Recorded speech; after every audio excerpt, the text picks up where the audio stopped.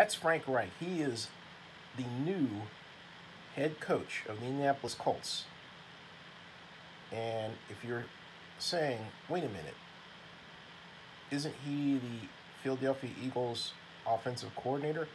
You'd be correct. He is now the former Philadelphia Eagles offensive coordinator, of the Super Bowl champion Philadelphia Eagles. And you may be saying, wait a minute, why do I remember that name, Frank Reich?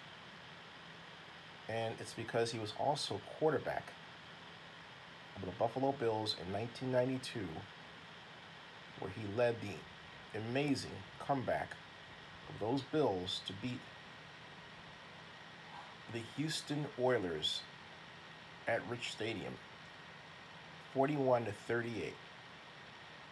The Oilers were quarterbacked by Warren Moon and running the run and shoot, and had taken up an amazing, seemingly insurmountable lead over the Bills.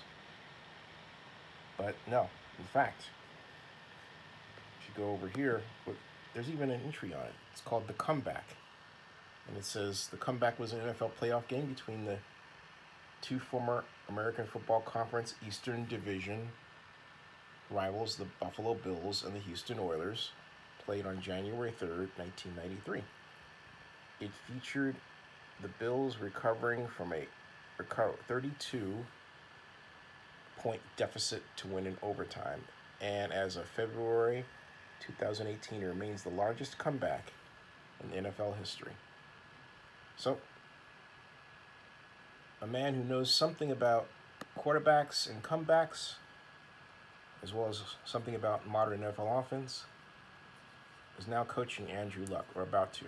Should be interesting. But I await Harold Godwin to get a job.